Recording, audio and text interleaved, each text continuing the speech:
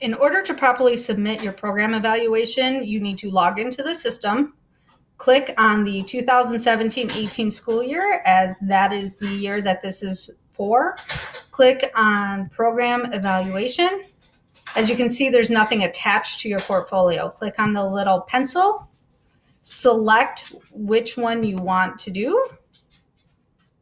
I'm assuming that's the correct one. You may need to go back, and then you click submit. Once you hit submit, your superintendent or your central office can then click approve.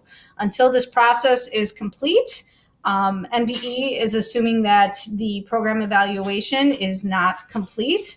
So you need to do that process for them to view it on their end.